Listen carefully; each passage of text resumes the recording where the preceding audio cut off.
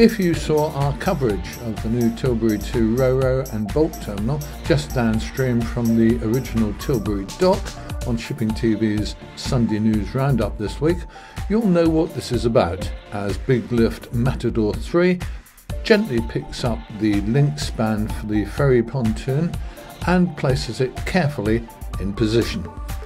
The link span is the part of the roadway which allows for the tidal rise and fall and links the fixed roadway with the floating pontoon. It's effectively hinged on the fixed roadway, and the outer end rests on the floating pontoon, which connects to the ship's loading ramps, as you can see from this shot of the ferry pontoon at Purfleet, just upstream from Tilbury and the M25 bridge. Tilbury 2's loading arrangement will be very similar. It's a very important part of the whole project and brings the next steps to completion into view.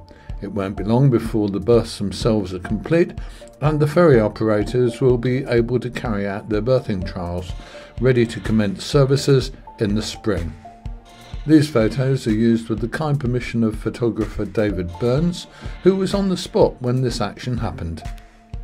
We'll bring you more about the UK's newest seaport when we have it on Shipping TV.